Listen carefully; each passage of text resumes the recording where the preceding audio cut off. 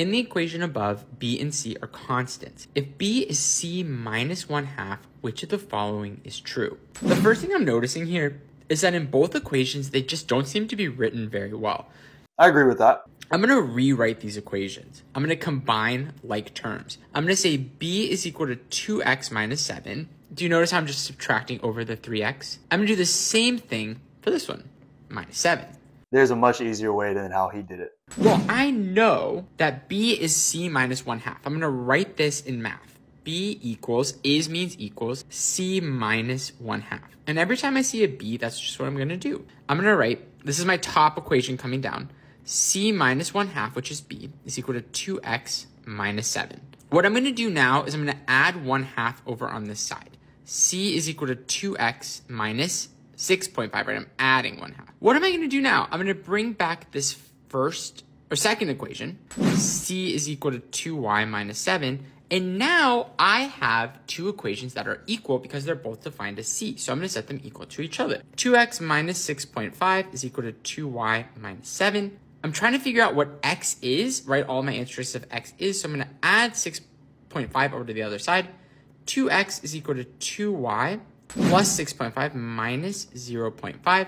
And now I'm going to divide both sides by 2. So the easiest way to do this problem is just figure out what does x minus y equal to. Then we can very easily add y to the other side, and then you're going to figure out what we want to know. Easiest way to do this is put everything in terms of one another, which means that if we have the relationship b is equal to c minus 1/2, what we want to do is put everything in terms of c, just because it's easier. First things first is I'm going to plug in this relationship for b back into equation number 1, and this is what we're going to get. Now all we want to do is just solve for x so we can get x by itself, because remember we just want x minus y plus c over 2 is equal to x. And then all you're going to do now is you're going to go ahead and multiply this by 2 over 2 because of the LCD. So 2 over 2. That's going to be 13 over 4 is equal to x. You already have it in terms of c. All you need to do is just solve for y by itself. So I'm going to erase this and I'll make it so that it's easier for you to see what y is. We have the y. We just found out what x is. Now we just need to do x minus y and figure out what that constant is on the right side. Very simple now. All we need to do is multiply this side by 2 over 2. That's going to be all over 4. That is your missing constant.